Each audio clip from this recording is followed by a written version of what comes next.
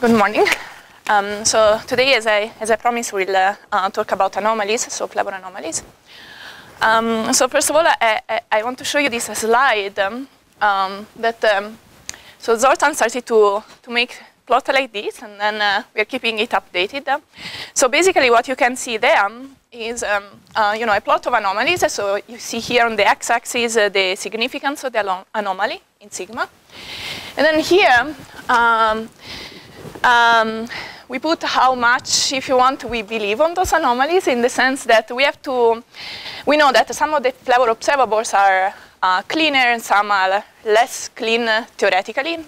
So some do have more hadronic uncertainty and some less. And then you see basically, so going in this direction, the observables are becoming more and more clean. So in general, we believe more in anomaly if it is basically in this direction here, so more and more significant, and less hadronic uncertainties, so more and more clean.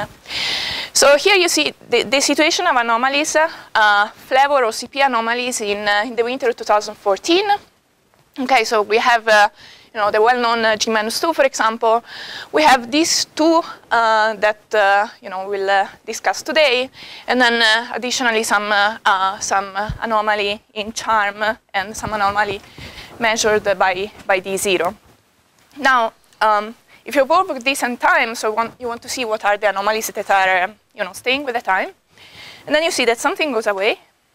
You see that, for example, this CP violation in charm goes away. Down here.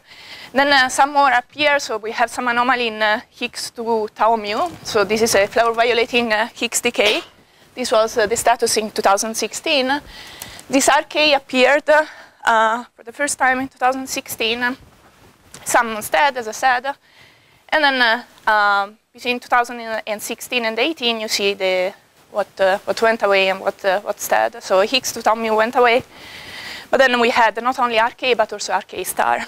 Okay. So, for the rest of today, really, we want to discuss the anomalies that you see here highlighted in this slide. So these are, qualitatively different type of anomalies. So what you see in blue are, if you want, a set of anomalies, and in red another set, as we will explain. Okay. So let's start to explain those anomalies there. So what is this? So in red, you see this RD and RD star. Let me take another chalk here.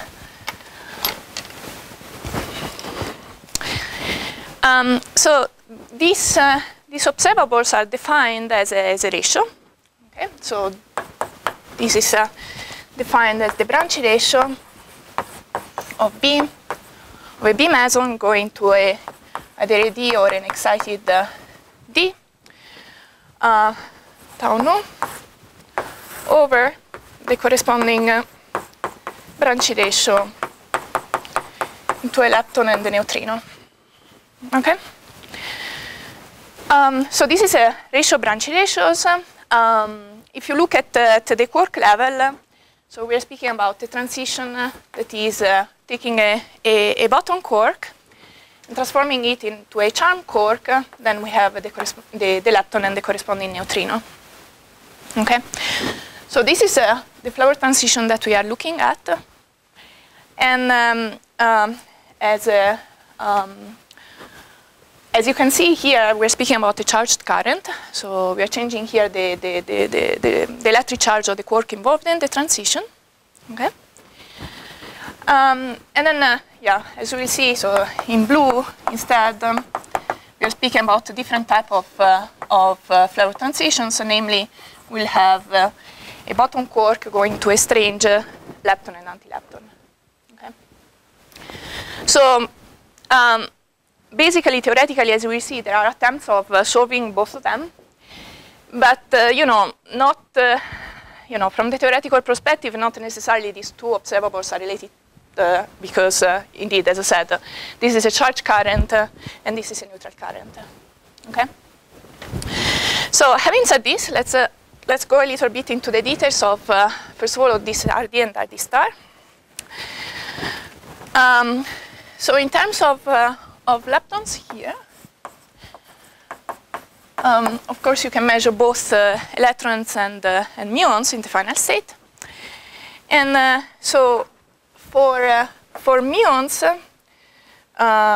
we had measurements of both Babar, Bell, and LHCb.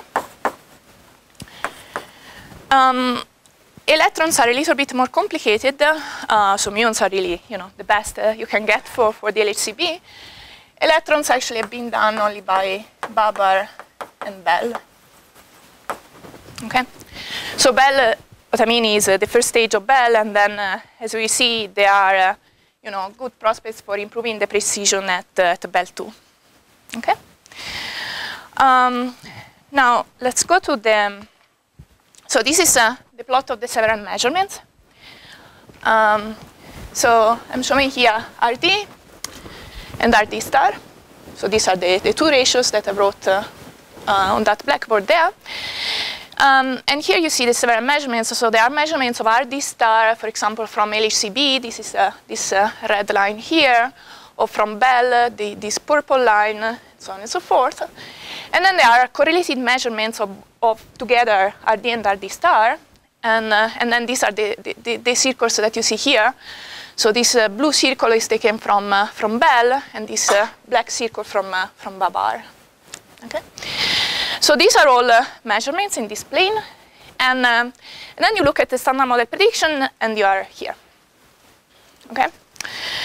Now, what about the standard model prediction here? So first of all, in the standard model, what are the diagrams that are mediating this transition? What diagram can we write down? Very good. So I have a diagram like this. Here I have a W exchange, and here I have either my tau or a lepton and the corresponding neutrino. Okay. So this is a three-level exchange of a W. So since we have a W here, what we expect is that when we integrate out the W, we'll have an operator mediated by with a Dirac structure like gamma mu 1 minus gamma 5, right? This is a left-handed current. And in fact, the quark current will be given simply by a charm quark, gamma mu, and I can put simply the left-handed projectors. Okay, and then correspondingly for the lepton current, I have to pay attention to the charge. So we'll have lepton gamma mu p left neutrino. Okay. And then, of course, here we'll have some coefficient, right, in front that I can compute. Is a nice three-level exchange.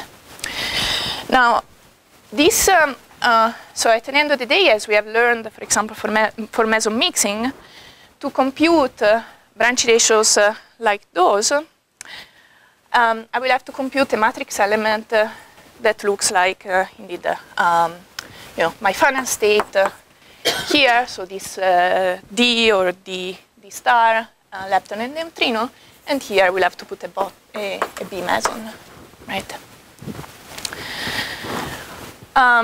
Then, in general, these matrix elements here are not really easy to compute when you consider the hadronic part, and these are typically done in the context of heavy quark effective field theory. The idea is really to do an expansion in lambda QCD over, say, the mass of the bottom. There is really a huge literature on computing this type of matrix elements. But then you see that we are sort of lucky that we are quite lucky that we have a ratio here. So we know that all this, the uncertainty that is coming from this matrix element is going to be cancelled because of the ratio. Okay, that's why there are several measurements of ratios of observables that are supposed to be much cleaner than the single observable itself. Okay? And in fact, can give you the latest reference for the standard model computation of RD and RD star. What you get is that this RD is equal to 0.299 plus minus 0.003, and this guy is 0.257. So this is 1703.05330. So I'm writing these numbers just to show you that indeed the standard model, we believe to know the standard model super well. The error here is, you say, at the percent level. Okay. Yeah, you have a question? So the vertical lines, so they are measurements simply, so if you look quite carefully to this, at this plot, you see that, for example, LHCb has only measurement of RD star. Doesn't have presently RD. So RD is actually more complicated to be measured by LHCb because so the D star will give you also pion in the final state, so it's a little bit, it's more rich as a final state. They are working on it, but it's not yet available. So you see that it's simply, you put in this plot a measurement of RD star. One second, so these are the vertical lines here.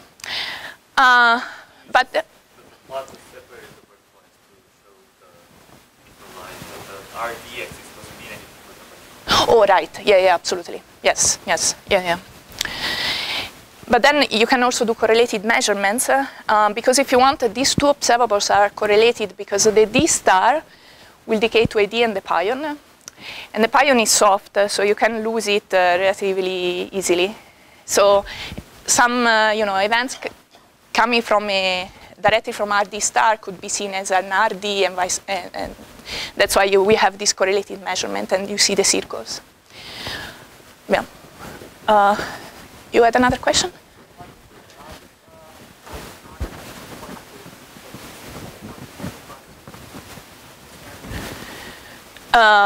You wonder about this number, or? Yeah, we assume that the standard model has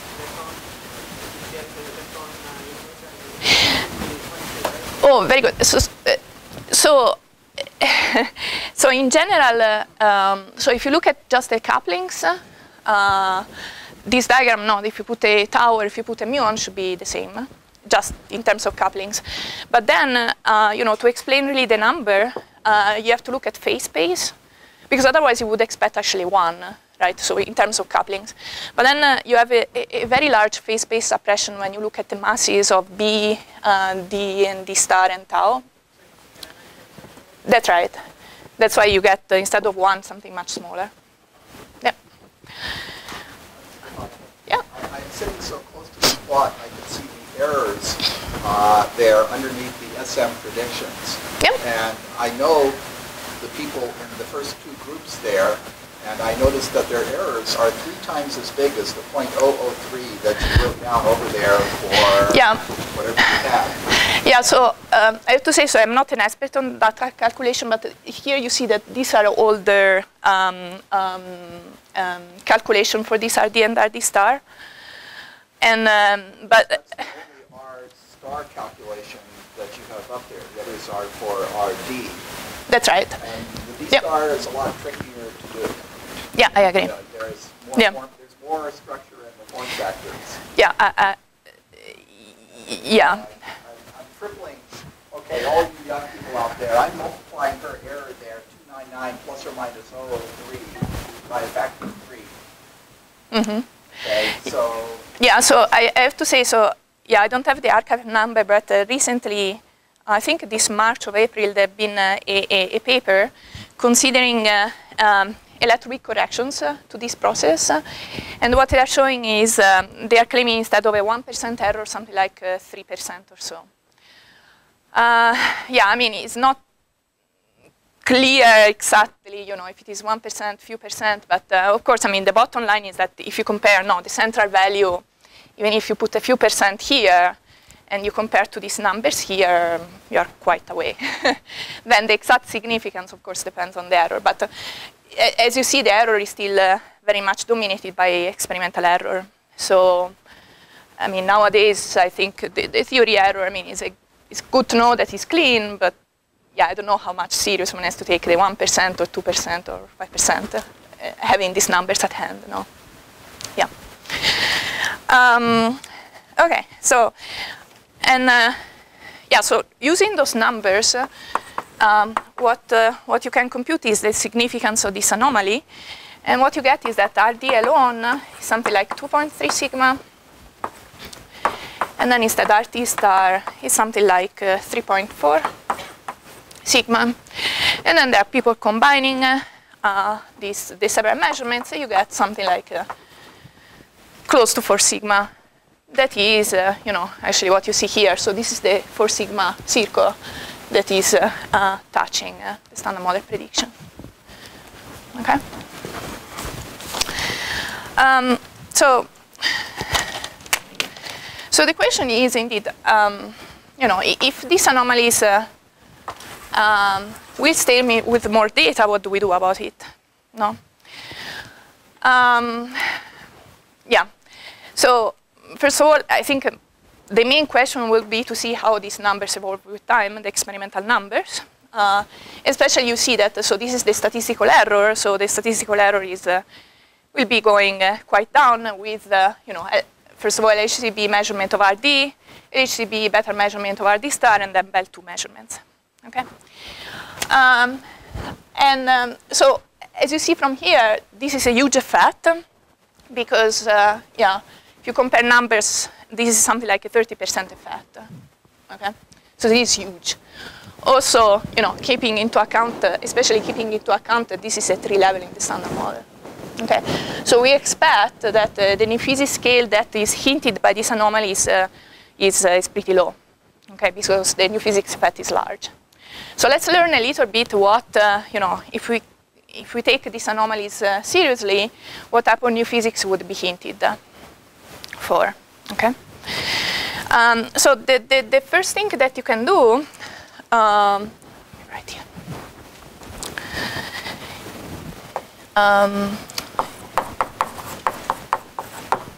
is to write down what type of EFT we would need in such a way to address those anomalies.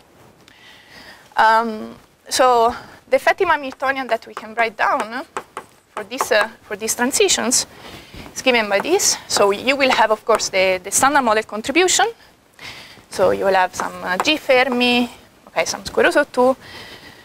We know that we have dependence on VCB because of the W coupling.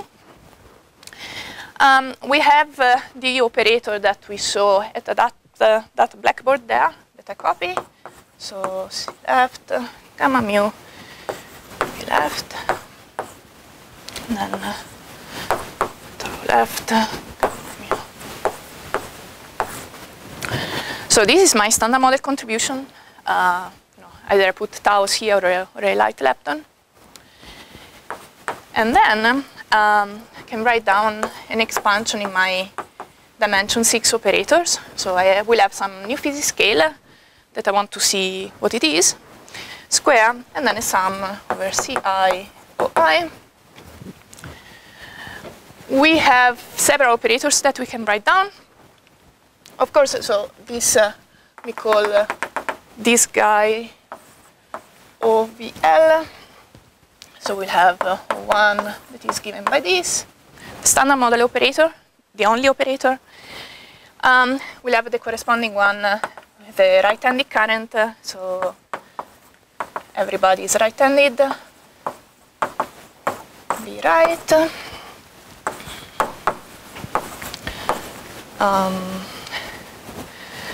And yeah, well, this is still left-handed. And then, yeah, we'll have, so let me write down all of them because actually we learned something writing them down. So we'll have P right, C left, then tau right.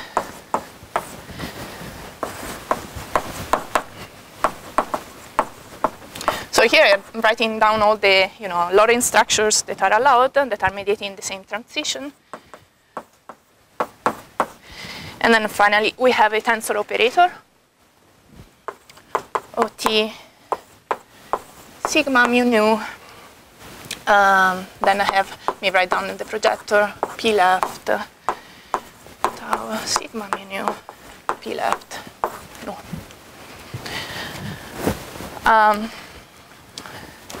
And then, here I can also write down a few more of them. Is simply exchanging P left with P right, the projector. Okay. Now, then the question is, what is this lambda new physics? You can do fit to all these Wilson coefficients. So we'll have 5 Wilson coefficients coming from here. Okay. Of course, you can do a global fit because you have several variables, right? But then what you see in this slide, so what these authors did was to do a fit to all these B to C L nu transitions, just using one operator at a time. So you take one of those 5 operators in that blackboard, you switch it on, everything else is off, and then you see how this would fit data. Okay. So let's see what we learn from a plot like this. So these are the 5 operators that we wrote down on that blackboard. So the Wilson coefficients. Okay. And this is the chi-square that we can get switching on one of them at a time. So what you see is that you can get a very good fit when you switch on this left-handed vector left-handed current. So this is the operator really of the standard model, the first one that I wrote down. With the others, you can have a little bit better fit also with this tensor operator. With the others, you don't get really much. So this is actually cut out. So this is the scalar operator, but it should be cut out here, where it starts to be more shaded. So the answer is, if you just switch on one operator at a time, the best fit that you get is through this standard model operator. Okay.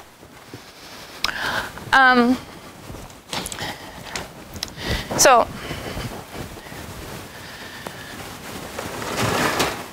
we want this guy here. So we'll want basically to change this Wilson coefficient in front to put some additional contribution. And then, you can do a simple exercise to say, okay, we have this new Wilson coefficient, V left over lambda, new physics square, plus 4 times Fermi constant over square root of 2 VCB square. So the branch ratio now will scale in this way as a Wilson coefficient square. And this has to be, say, 4 over 3 the standard model itself, so G Fermi VCB over square root of 2 square, just to give an estimate, because we have seen that the new physics effect is something like 1/3 of the standard model. And then you solve this equation for this variable here, okay? And then what you find, simply solving this, is that if this new Wilson coefficient V left is equal to 1, then you get that your new physics scale is something like 2 TV. Okay. So from here we learned that the new physics scale hinted is very low, because we have, okay, 2 TV seems large, but actually it's a 2 TV guy with this flavor transition there, with a 3-level flavor transition, with a Wilson coefficient 1, so this is large, okay? If you think back to, all the discussion about minimum favor violation and so on and so forth, you would expect that this C, instead of being 1, in a scale like VCB, right? And then you would get something like 500 GV. So for a MFV type of structure. Okay. So conclusion: light, new physics. Okay. So this is, of course, an estimate, but when you do the calculation properly, you see that the new physics scale is not too far away from this 2 TeV that we said. Okay. Yeah. Compared to the tree-level size of Yeah, so you will have a suppression by 1/16 pi square, and then, yeah, you would get a 100 GeV mass scale, right? That's why it is true. So instead of doing this with a VCB, you can do this at loop, and then you get really or the 100 GeV. And this is telling you that indeed, if you want to address this anomaly, the best models will be 3-level models. Otherwise, it's quite complicated, right? Okay. Very good. So let's see. Now that we have learned that, of course, the next step would be to see if maybe some combination of operator is also giving a good fit. And actually, yeah, so there is this possibility of having this CV left-left as a solution to these anomalies. But then it has been shown that what you can have is also the Wilson coefficient of the scalar operators, these two guys here, okay, that you switch on, and then you put them equal but with opposite sign. Okay, so these are the call them good solutions. Okay. So this in general is telling you that this solution here, you will think about models with, say, W prime, right? And instead here, you will try, to write down models where you have a new charged scalars. Okay, so these are the two type of, broadly speaking, the two classes of models that have been studied in the literature in such a way to address this anomaly in B2C transitions. But then the question is, since the new physics scale here is light, what are the constraints, right? You cannot just write down, some new physics and then not worry about additional constraints. And in fact, the bottom line is that constraints are quite strong on this type of new physics. So let me give you a flavor of what are the main constraints here. Okay, so let's start with this scalar operators, so a charged X. So if you have a charged X here,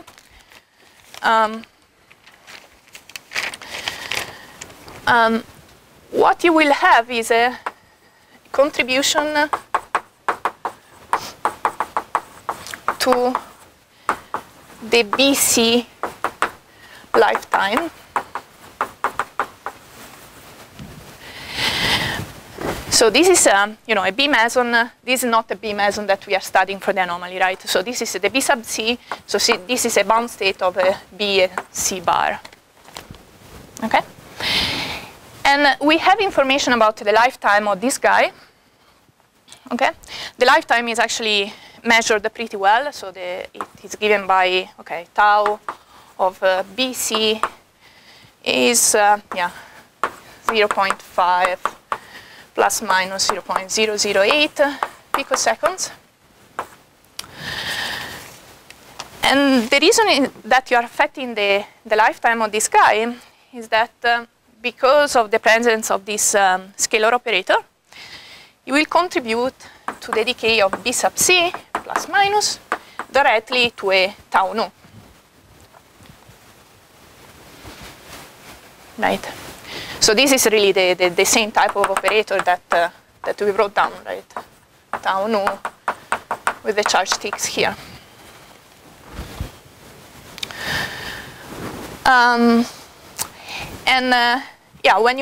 When you impose this constraint, also we know that actually we have also an upper bound on this branch ratio here. So if you open, I don't know, PDG, you see that this is at most 30%. Actually, measurements of the branch ratios of these guys are not really too good. But anyway, if you impose this constraint, then you will have, as a consequence, a constraint on this WISO coefficient, right? And therefore, a constraint on the amount of new physics that you can get in RD and RD star. If you put numbers, you see that this RD star cannot be bigger than something like 0.27.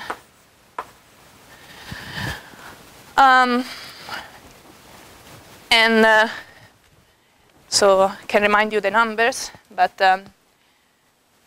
so you see that you know, generically we cannot get to the central value of the measurement. So we can get a little bit on new physics, but in general the new physics is cannot be really too large. Okay.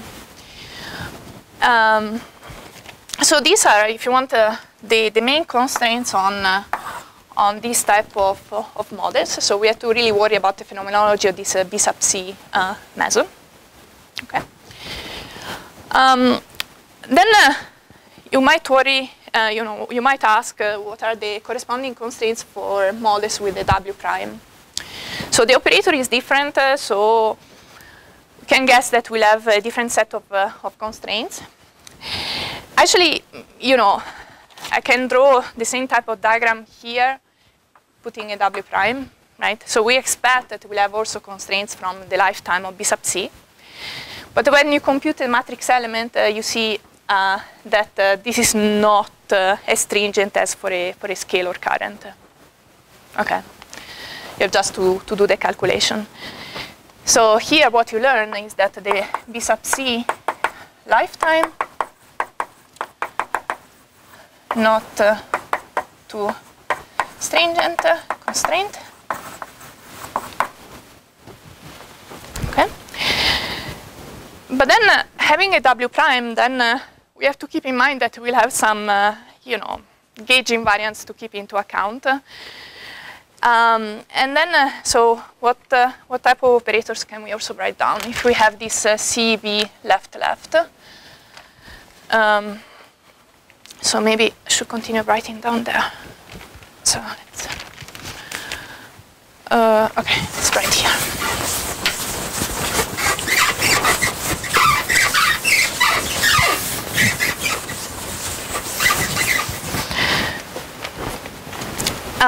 So the operator that we are considering, let me write it again. That, so B left, then we have tau left, gamma mu left. So this is the operator that we are considering now for the second solution.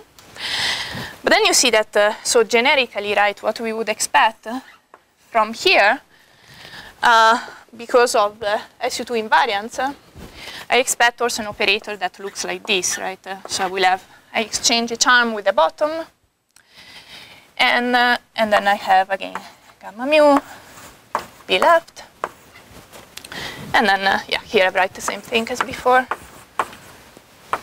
Yeah.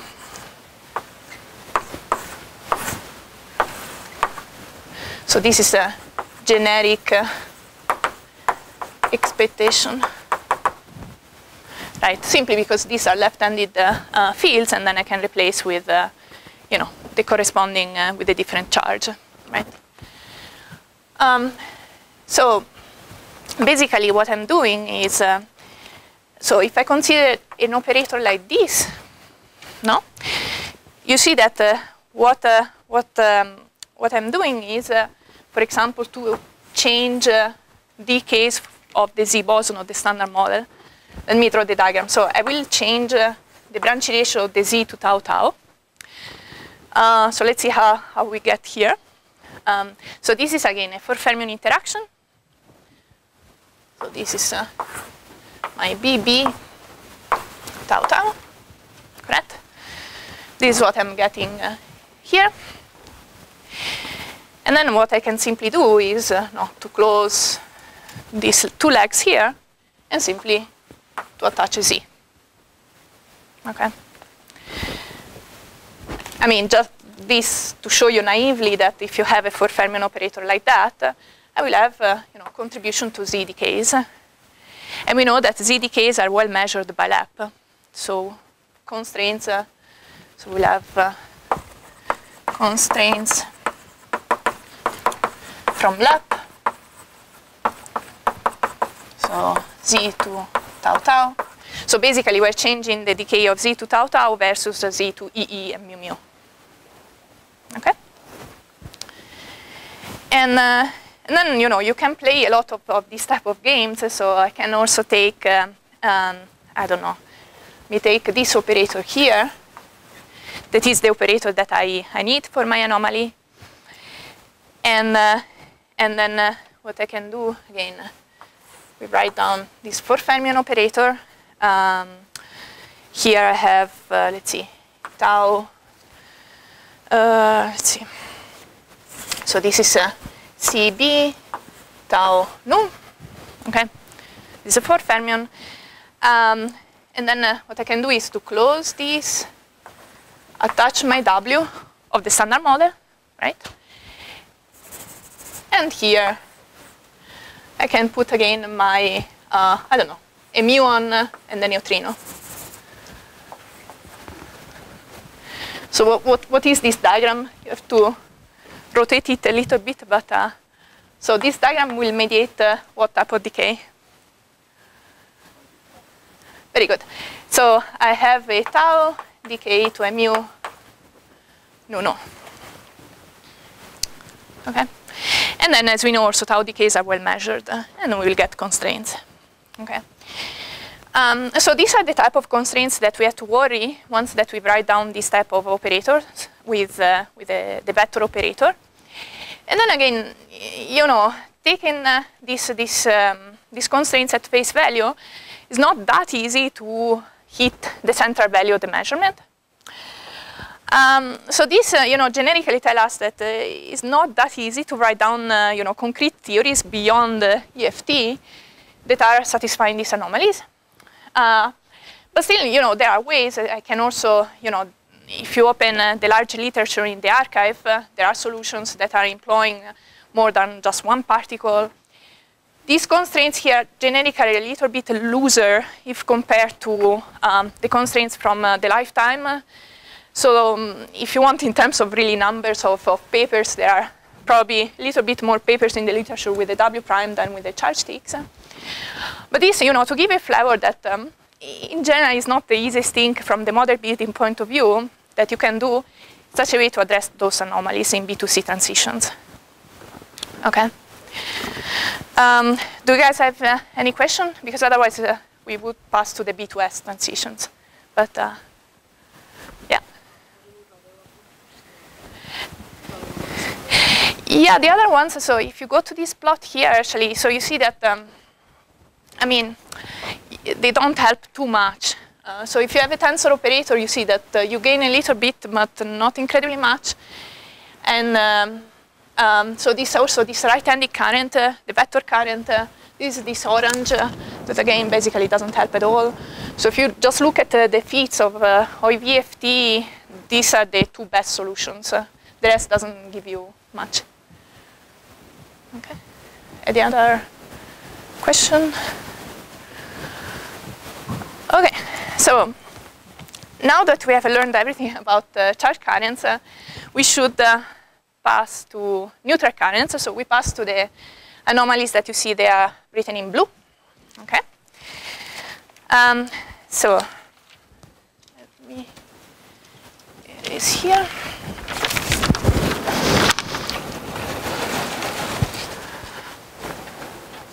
Of course, I mean, in my opinion, in the future, if this anomaly in RD and RD star is confirmed, it's super exciting theoretically because it's difficult to write down models, so it's a challenge for us, right? Okay, so let's write here.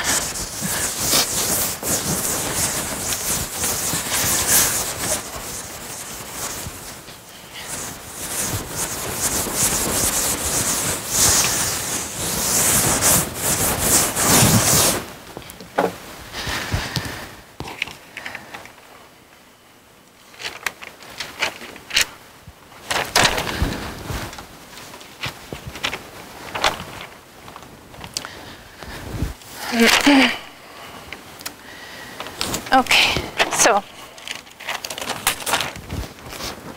let's change here some final state. So we are still considering, as you see there, we have Rk and Rk star. We can already guess what they are. So Rk, Rk star. These are decays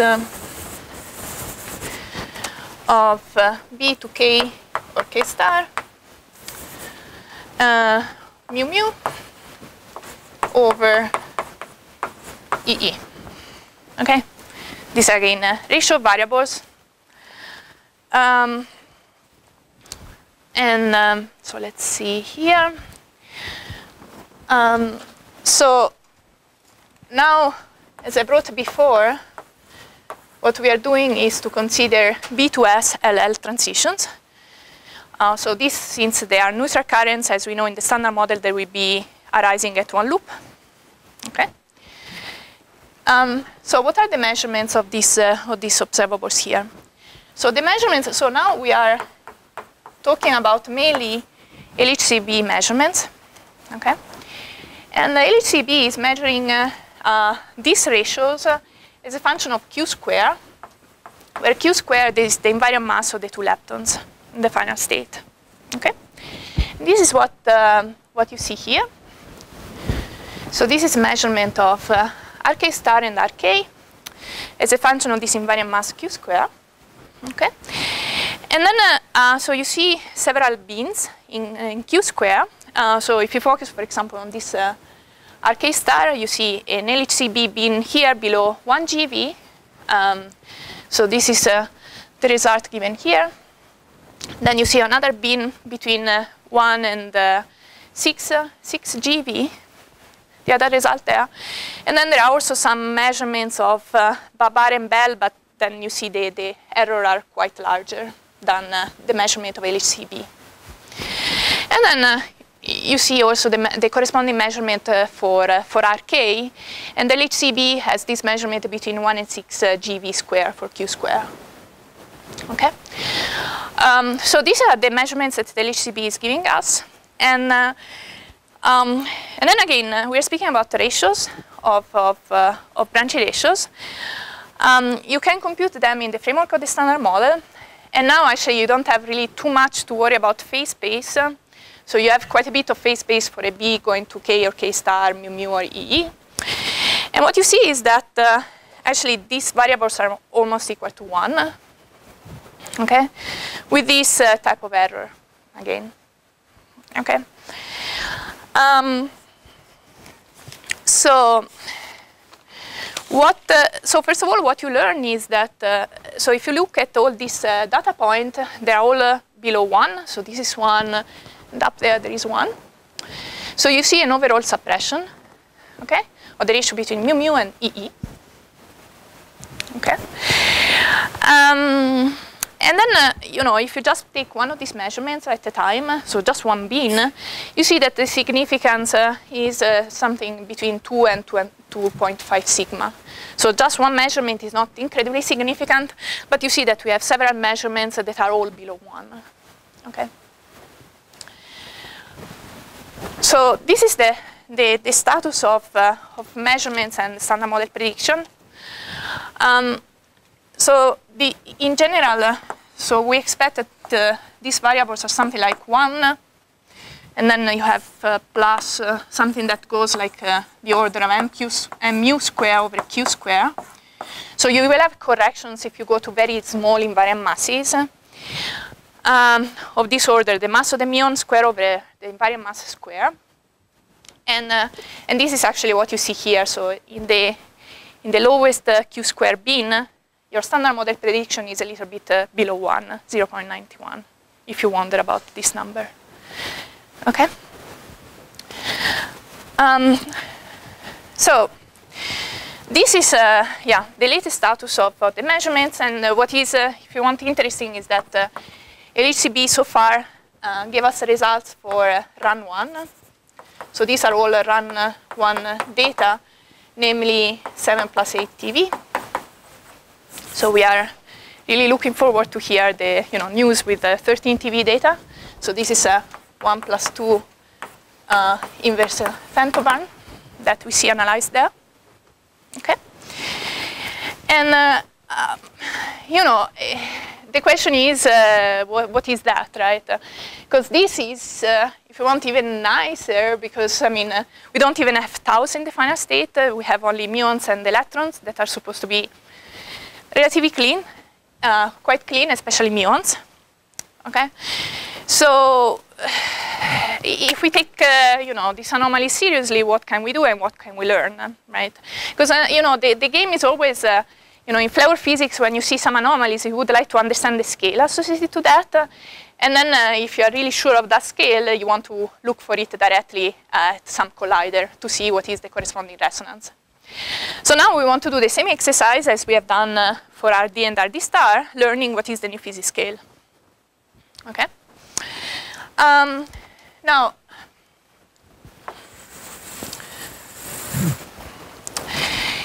so in the standard model, again, the operator that is giving rise to these decays, we have only one operator, okay? And this is, again, the left-handed operator that we can write down in this way. So we have bottom and the strange, and then we have mu.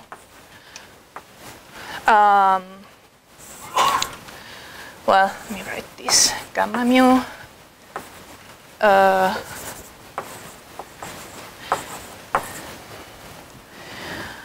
So I'm writing here gamma 5. In principle, I have also only the gamma mu, but this is the important part of the operator when I write down the matrix element. Okay. Then in the question is, again, in EFT, if I consider generic EFT, what type of operators I can write down? Okay.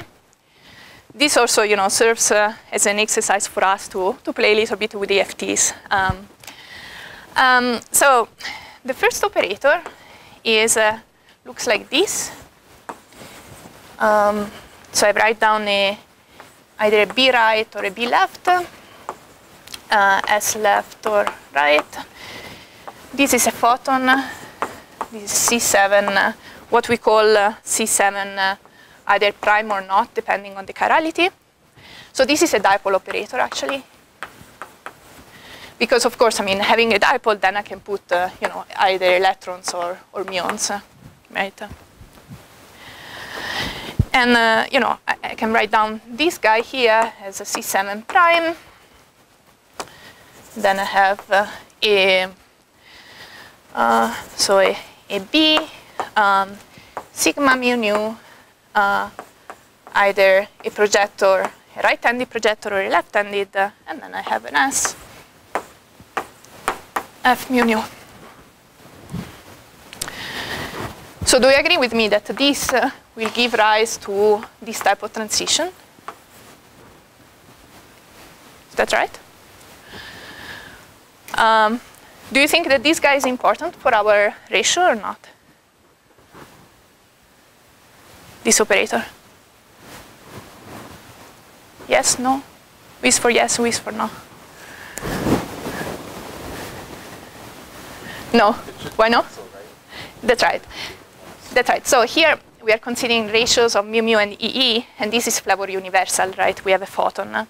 So in general, we know that we'll affect these type of transitions, but not RK and RK star. Okay. I've written this down simply because, as we see, there are other measurements for this B to S LL, and actually this operator can enter in the full picture, but not for RK and RK star. Okay.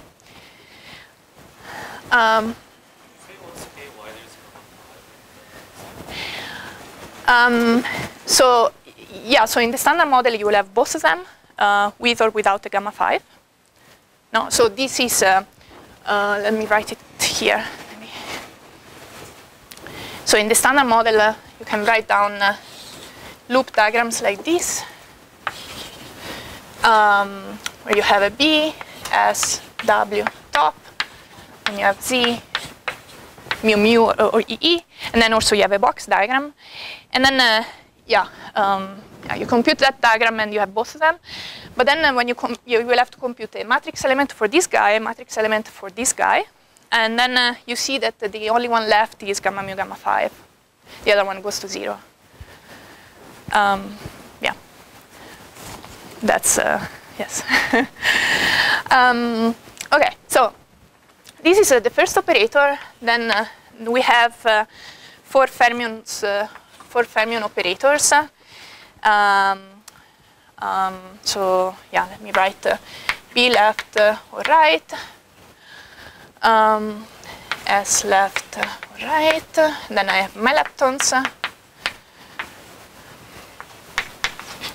And then here I can write down operators like, okay, some Wilson coefficient.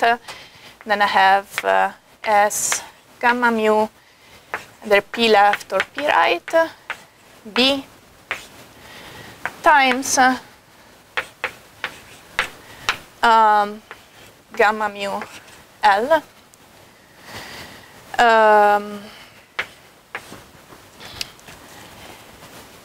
And then correspondingly, I can write down the one with gamma 5. So, sorry, this S gamma mu P left right B times, sorry, again, L gamma mu gamma 5 L. Yeah, I'm writing down these operators more for completeness than for, you know. But yeah, I have all these vector operators with several combinations of left and right, depending on the chirality of quarks. And then finally, you see here what I'm missing are the corresponding scalar operators, so without the gamma mu here. Okay? And so the scalar operators that I can write down are like this. We'll have P right left, B, and then I have a lepton, and then I have P left right, the other lepton. I think, you know, I'm listing here the operators. I think at home, if you're interested to this type of flavor physics, you should convince yourself that this is, first of all, an independent basis of operators. And then these are the only things I can write down, you know. You might worry, you might wonder, for example, if there are 4 scalar operators instead of 2. Here you see that I'm writing down only 2 of them. As an exercise, you can demonstrate that the hypercharge wouldn't be invariant for the other 2, so I cannot write them down. Okay, so one can learn a lot of, you know, EFT using this type of flavor transitions. Okay. As a parenthesis. Okay, so having this basis, then again, we would like to do some fit of all our data and understand what type of answer we get. So we have learned that this won't be in the picture. Actually, also this is no. Reason being that, so you can see my notes that you will find in the wiki, but these operators here will give a too large contribution to B to S, B sub S into 2 muons. This was the decay that we mentioned yesterday, that is this super rare decay. And scalar operators are really giving a large contribution to this decay. And these are the same transition, right? This is a B to S, LL, mu mu, okay? So also in general, these scalar operators, you can, if you want, cross them out. Okay, simply because of these constraints. And then, yeah, you're left with these, you know, several combinations of vector operators. Okay, and then you can do your fit to data, and there are several groups that are doing fit to all this data. Actually, you know, beyond this RK and RK star, there are many, many more measurements and searches for B2S LL. And they all go into this type of fits. And then what you see are tables like this, where in principle, you know, you can put new physics in the muon current or in the electron current. In principle, you don't know where it is because we are measuring ratios there. Okay. And then you see, first of all, what is the best fit for the Wilson coefficient, and then how much you gain if compared to the standard model. So again, we see that we gain something like at around 4 sigma once that you combine everything. Now, the exact significance, again, depends on the group, depends on many things, but you know, to have an idea of how much, more or less, what is the ballpark on numbers, here it is. And then you see, as we would expect, we should have an opposite sign if you put a new physics in muon or an electron, because either you want to suppress muons or enhance electrons. Okay? And then we see that more or less all these operators are performing well. You see there is not such a difference of significance. So you can put new physics in muons or electrons, it doesn't really change much. And, but then it comes another piece of information. Namely, as I anticipated, this RK and RK star are not the only measurements that we have of these 2S transitions. But we have many other variables, actually, that we are measuring. So let's see a few examples. So there is a measurement of this branch ratio of B sub S going to a phi mu mu. Now, if you remember the composition of a phi meson, you see that, again, this decay here is simply a B to S mu mu transition. Okay? And then again, you see the measurement of the branch ratio is a function of this invariant mass of the two muons. What you see in blue are the standard model predictions with some error. Okay? And these are the corresponding measurements in the several bins. And again, you know, by eye, you can see that especially in this bin here, you have a little bit of an anomaly. Okay? So this is another measurement that is showing some anomalous behavior. And then we have the famous, if you want, P5 prime. So, so explaining P5 prime is kind of tricky, but let me give you a bit of flavor of it, okay? So let's, let me write here. No, well, here. So,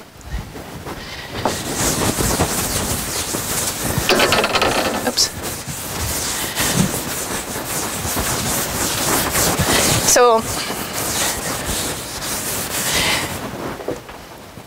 So P5 prime is actually an observable that was first proposed by theorists. The reason being that when you consider B, again, this decay, B to K star mu mu, you see that you have many particles in the final state, and in principle, you can think about defining several angular observables.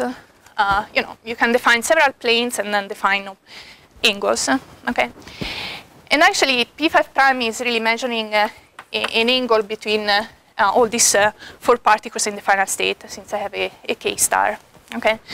Now, the exact definition is not really a simple angle, but this has been really defined in such a way that is as clean as possible theoretically, okay? So this just, you know, broadly speaking, if you want to know what P5 prime is. But then again, what you can do is to do a measurement of P5 prime as a function of the invariant mass of the two muons, Q square, okay? Orange are the standard model predictions with the corresponding error. And then you see the several data points. And then again, you see some anomaly here, okay?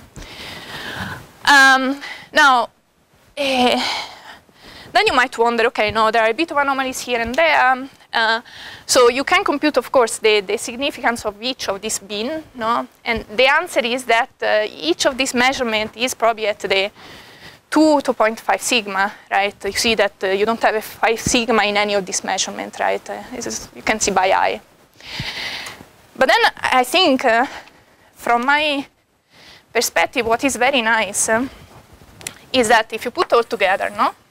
So if you put this RK star, then you have B sub S going to 5 phi mu mu, this P5 prime. You put all of this together, you do global fits, okay? And what you see actually is that you can have a very good fit just putting one operator, Okay, that's the final answer.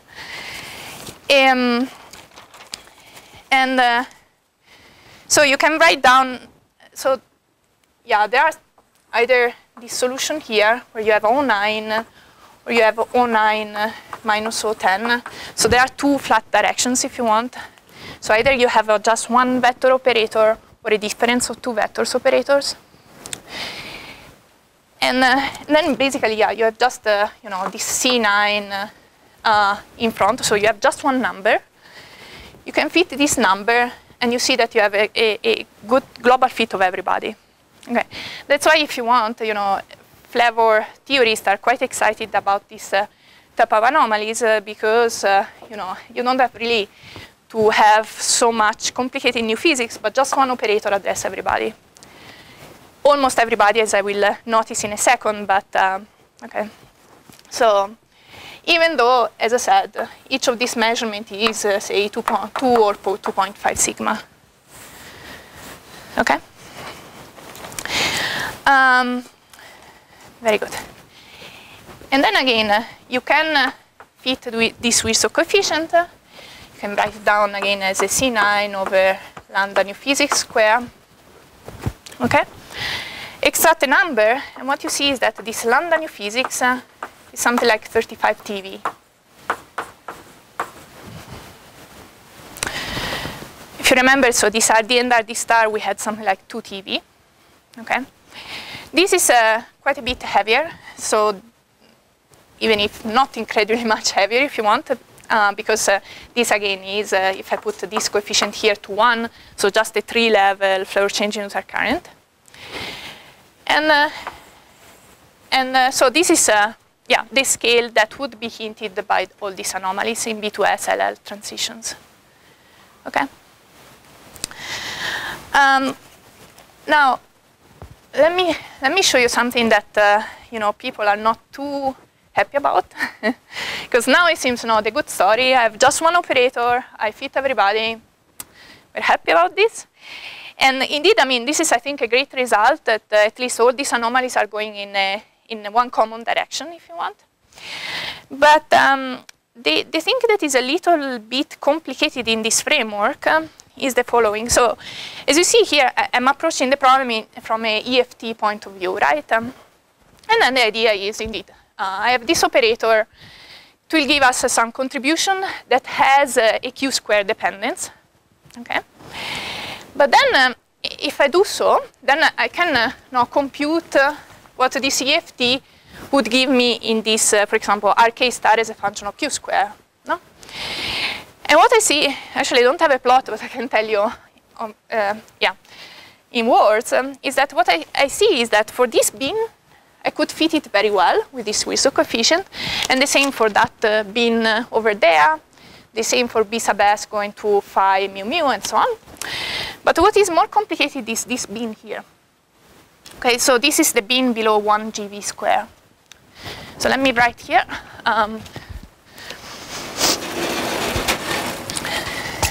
So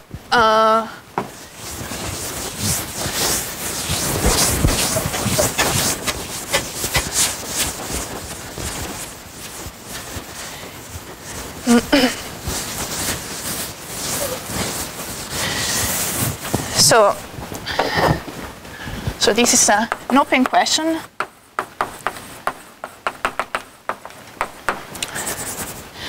So low Q square bin, say below 1 GV square in RK star. So this, you know, you would have the same problem also for RK, but then you see that for RK, LGCB is not giving us the measurement for the low Q square bin, so we don't know what is going on there. They do have just for RK this bin between 1 and 6, so you don't know below 1. Okay. Now, for RK star, basically, yeah, what happens is that. Sorry, is that the bin that is the messiest one to measurement? Yeah, I'm going there. Okay. Yes. Yeah. So in the standard model, basically you have yeah, you have contributions from K, and then, yeah, let me put, how do you call it, gamma.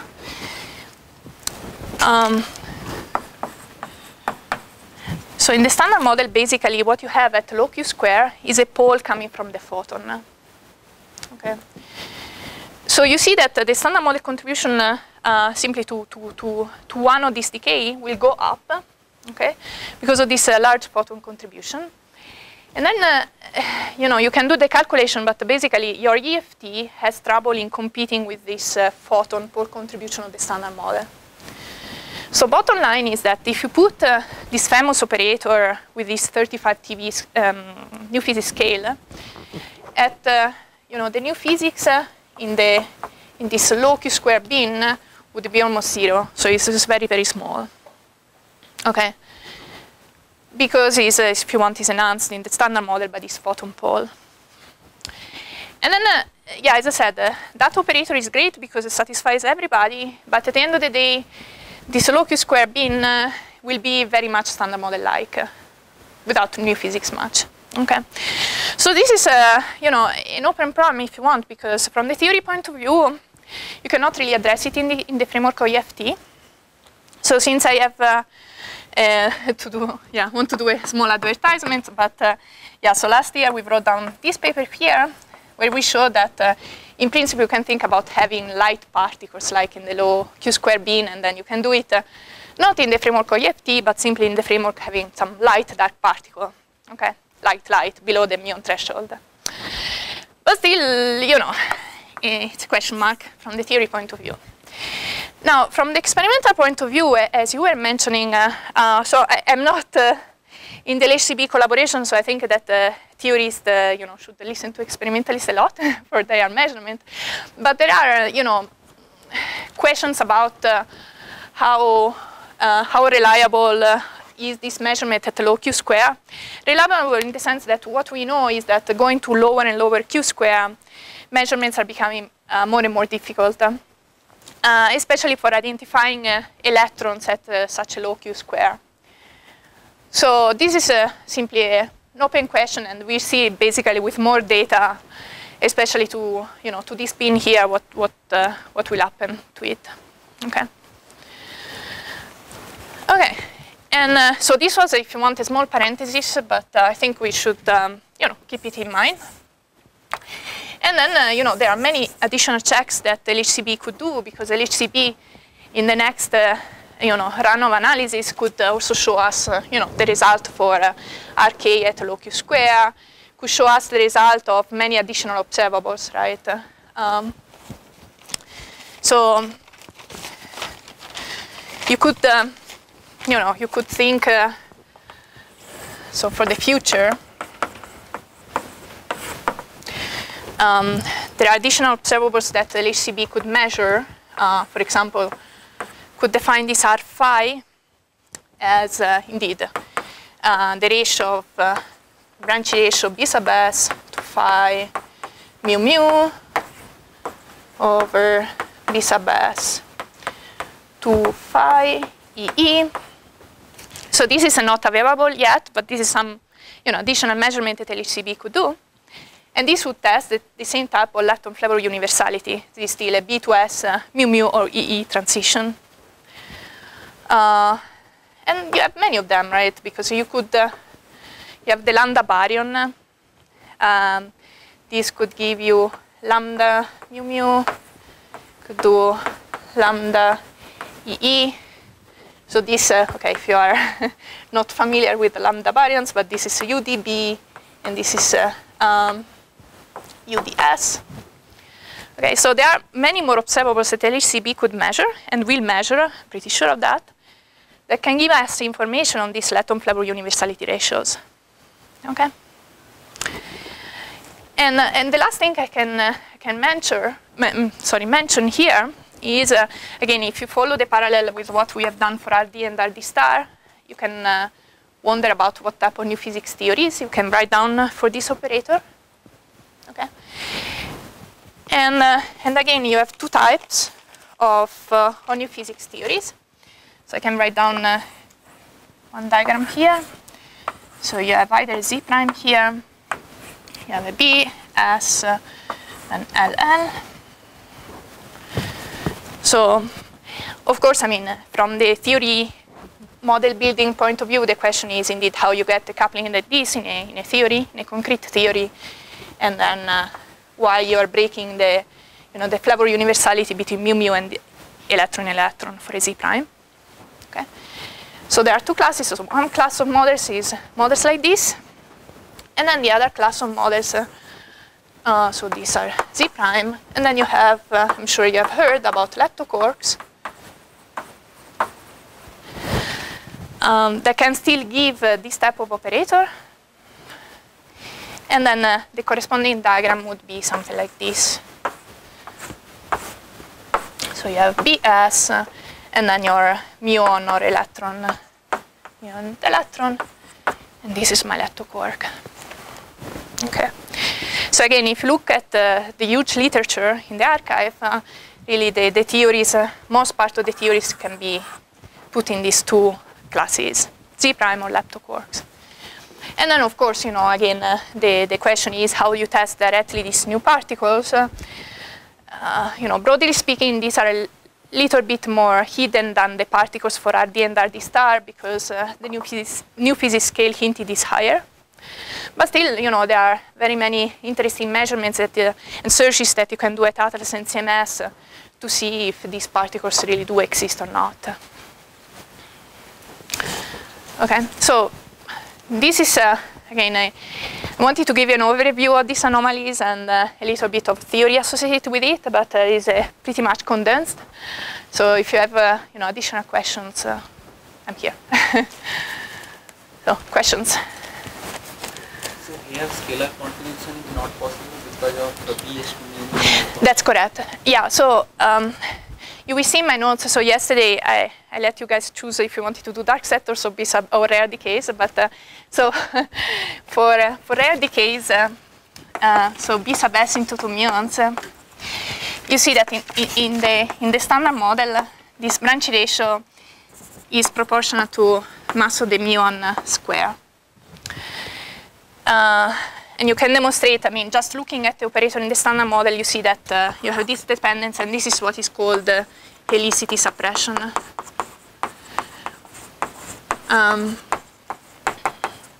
That is telling you that indeed this branch ratio will be super tiny. Indeed, it is something like 10 to the minus 9. Now, if you switch on scalar operators, what you see is that you don't have any more this suppression. That's why scalar operators in general are putting up this branch ratio quite a lot. And that's why when you do your fit, with this operator here, you end up having troubles immediately. Okay. Other question? Yeah.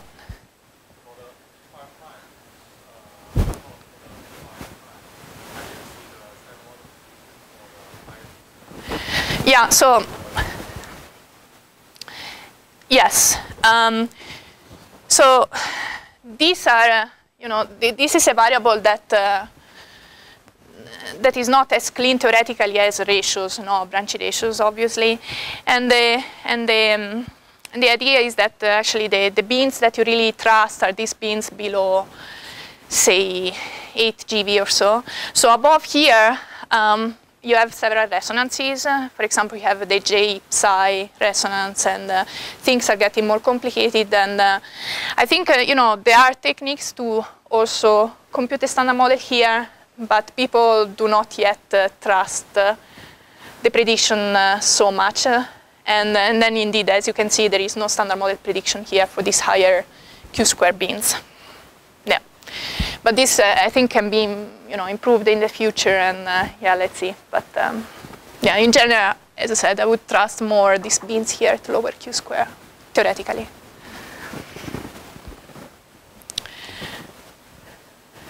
Yeah.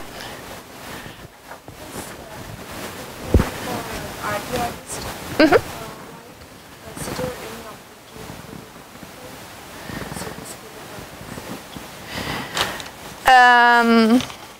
So for so let's see. I have so I think we did, right? So let me see what basis I used. Oh, they're still here, sorry. Yeah, you have, so I'm putting here the projections, either left or right, and here is where the gamma 5 is entering, right?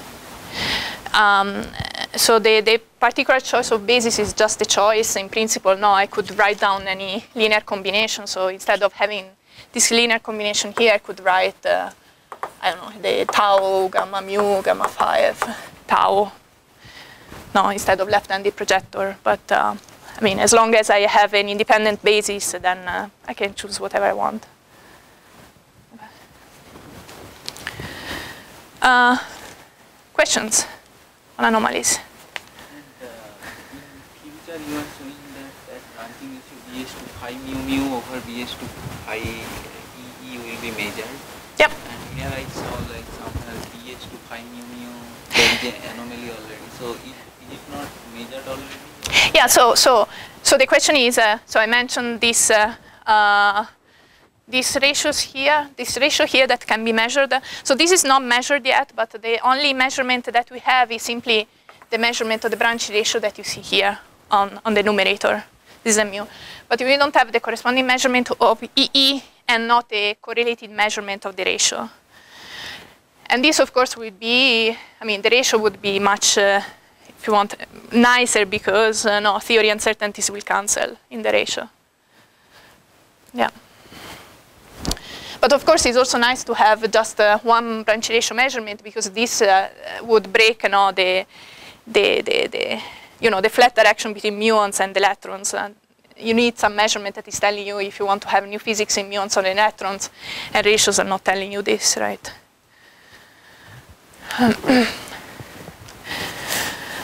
Okay.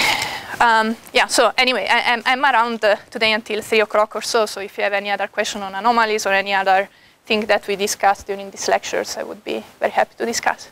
Okay? Thanks.